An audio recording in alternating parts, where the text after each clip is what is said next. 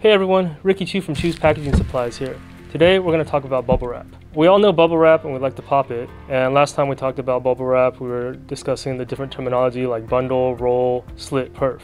But today we're going to talk about the difference between large bubble and small bubble. So when you place an order, you don't get confused when somebody asks you, do you want large bubble or small bubble? The two most common size bubble we sell is 1/8 inch and 1/2 inch.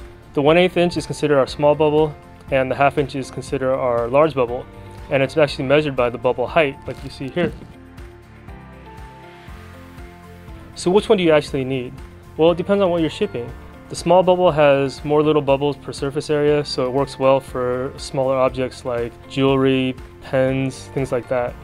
The large bubble has bigger bubbles in the same surface area, so it's good for larger items like shoes, sunglasses, light bulbs, things like that. Which one's the best for you? You have to decide depending on what you're shipping. So for more information on bubble wrap and our full line of cushioning, please visit our website at www.chuspkg.com.